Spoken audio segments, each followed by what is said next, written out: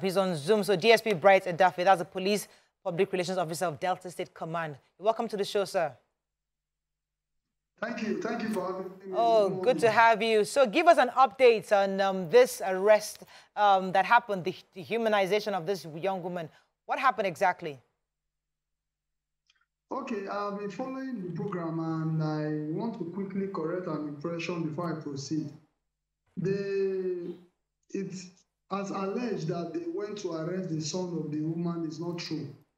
One Mr. Tango James actually reported a case of assault and malicious damage against the woman. That was why the police went there to effect that arrest.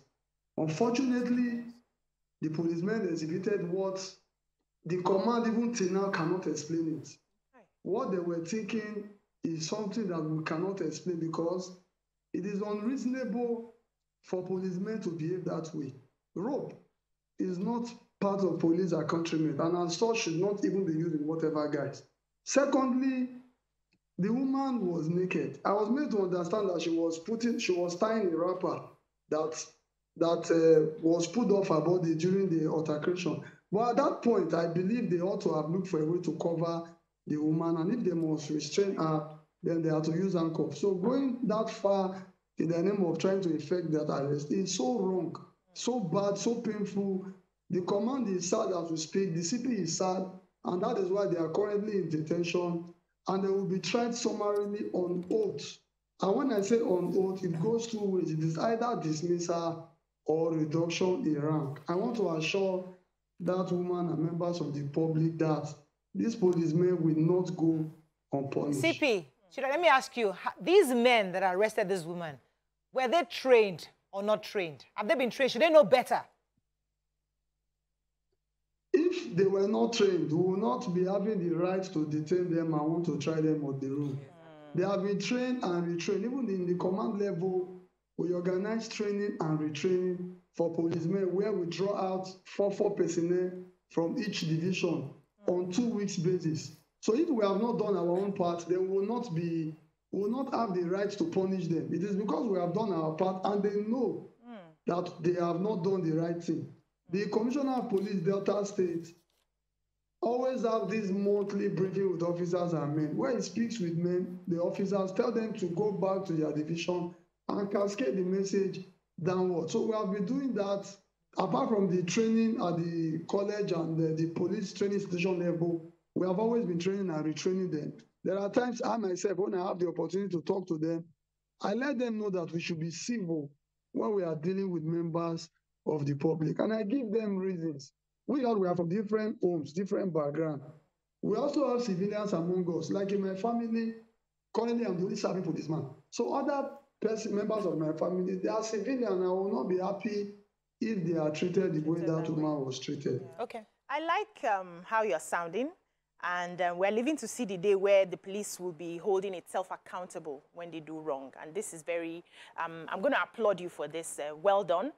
And I would like to ask, are you trying to upgrade your training in such a way? So there's a difference between gathering people together and having a conversation on what to do and what not to do. And you understand that the kind of job you're doing, the people who are at, handling those positions must be at a level where their mind is sane most of the time. So are you considering in that training where you could have therapists come one-on-one to talk to these police officers? Their job is enormous, and with all the pressures of Nigeria, sometimes they would flip. Are you considering that? That's like an upgrade in the training, so that you have better men representing the police force out there? We are not just considering that, we are already on that. Okay. Just 2 weeks before election, we have delegates from Police Trust Fund that came to the command to lecture officers and men on emotional intelligence. It's very, very important. So we are not starting it now. It's something that we have been doing, and that is why the policemen have been somewhat detained, and their trial will commence today.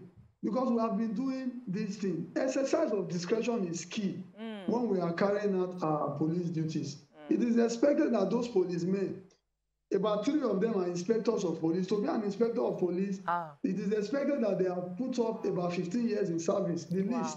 So they ought to have known what is right and what is wrong. So to your question, It's not something we are starting now. It's something that we have since started in synergy with other human rights organizations. All right. So let me ask this question. I mentioned it just before you came on about the fact that if an arrest was about to take place and the person you're about to arrest strips naked, we've seen that happen a few times.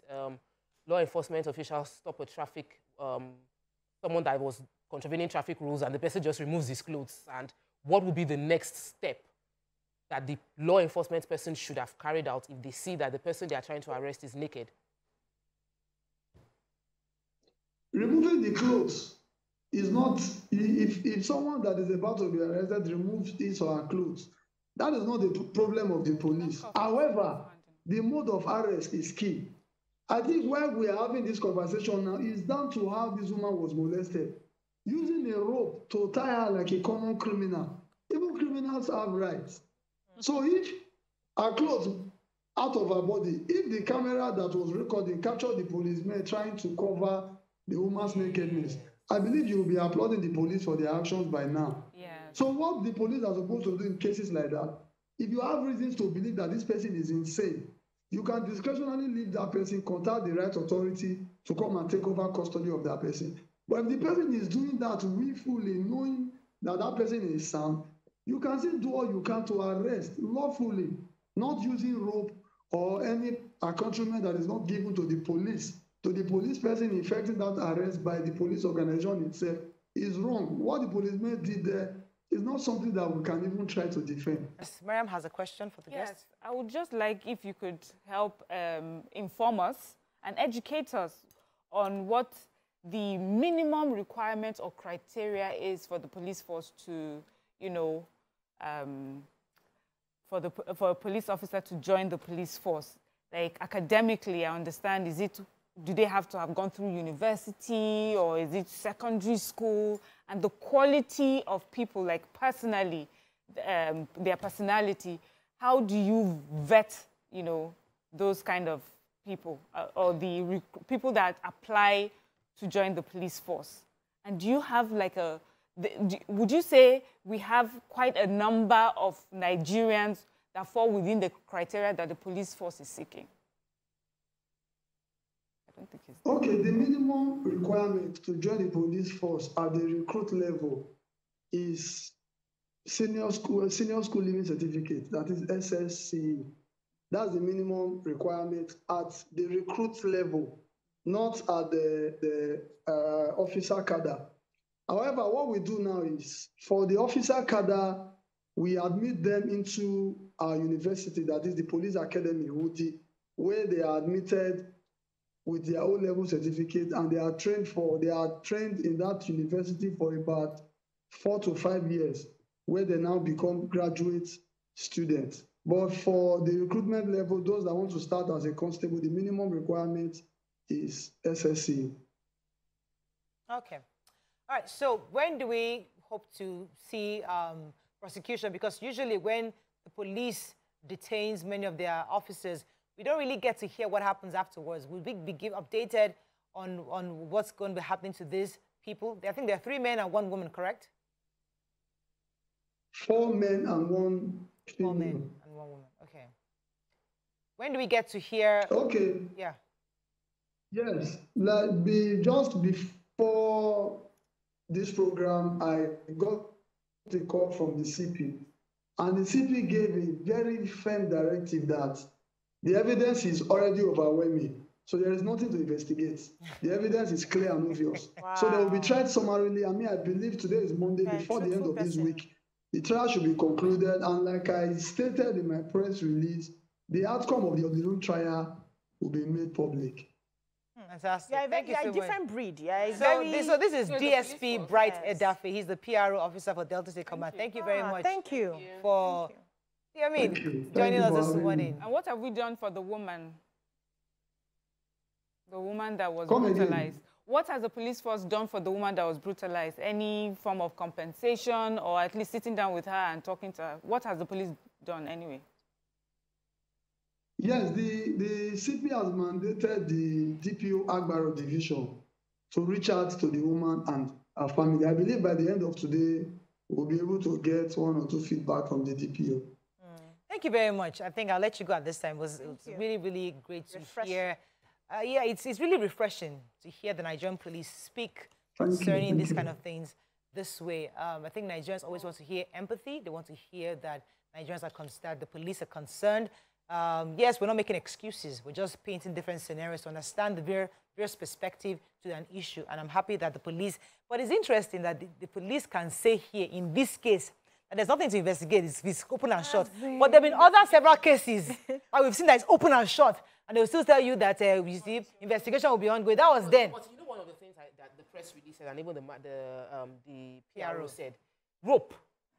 You other videos, we don't see rope. Like, it's not just that you dehumanize someone. You used a tool that was not in any way provided for you. Where did you get the rope for? Why did you use the rope? You have error. Yeah. So you see that there are things. That's why I said it was of course the open and short cases, like we can see that you used a rope. What I'm saying that in our experience on this table, we have seen several open and short cases of videos. I can't recall now, but there's been so many cases where you tell the police say investigations are still ongoing. Yeah, because sometimes they can be shades. But to hear the same police tell you today that this one is very obvious, there's hardly any. Well, I guess it's only the police that can tell you if it is open and short. You as a Nigerian, you can decide what's open and short, but the police may not think. Especially because what we see is usually not the entire story. Yeah. Remember what he said that the story we heard was they were going to arrest the son, and then found out that she was the one that was being arrested in place of the son, only for him to say that that wasn't the story. Yeah. So sometimes what we see on social media is not the truth. But if the police is saying from their own point of view that we believe that our own people were culpable in how they managed this situation,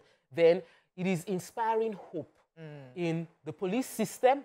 And we need to see, we don't want to see more crimes, we just want this to be highlighted a whole lot more. And the same people that made that video of the pulling go viral, please take the video of what the police PRO for Delta State just said. Let it go viral as well. Let people see that the police are doing what they can within their own control to ensure the system is cleaned up with it from inside out. Even the posture of this police. Please make it go viral. Some people need to learn. Some other police or PROs need to learn from the officer, Odafe. Because the way he was saying, even the way he's, you know how we've seen plenty PRO comes on this station. They will shut you up in your. They will tell you, you see, that is not how it is done. No, you don't understand it. Let me just say, I'm this one. I'm the sweet Nigerian police, because I am an optimist, and I believe that Nigeria can work. And I'm one person that I believe that the police is making an effort. Yes, sometimes we don't see it on the roads. When our youngsters say they arrested me because I have dreadlocks, we see that the profiling is still going on. But we also know that the police is trying to make an effort.